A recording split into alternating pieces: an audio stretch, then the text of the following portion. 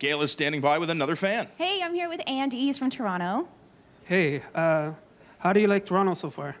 So far, I've seen a beautiful city. I have not seen any people. So I'm looking to go out tonight and tomorrow to change that perspective. But so, I mean, I came here Tuesday, and we're driving around the city looking for a burrito place. And I found Banditos. Go to Banditos.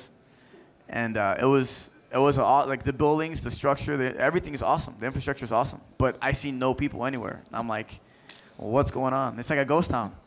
Wait until Saturday, buddy. Okay, that's what I'm doing. I have another Twitter question real quick from Mind Hamster. He wants to know, will you continue to fight the smart game instead of just banging? And which do you prefer? Well, the biggest thing is this. The way I used to fight the old style is always in me. I have to repress that through training. So for me, it's always inside. If I get into a bad situation or I get into a scrap, I'm going to always be able to scrap. But the game plan keeps me safe. I've never had a fight in my past 3 years where after my fight, I'm able to go back to training right away. I had to take a month off, let my hands heal, let my face heal, and then get back to training.